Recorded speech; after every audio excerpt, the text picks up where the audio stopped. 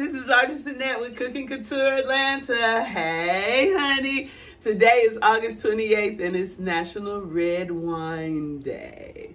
I don't do red wine. Red wine gives me a headache, honey. It triggers my migraines. I don't be messing with it, for real. Sometimes I dip into a little sangria that's obviously got a little red wine in it, but I don't really be doing it. It's also National Thoughtfulness Day. It's 125 days left in this year, honey. What you gonna do? 125 days, you can really make some stuff happen, but 125 days be gone before you know it.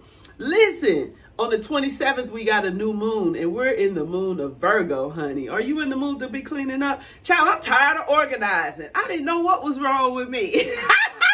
All those Virgo traits, I've been trying to be all neat, hair in place, get organized, be picky.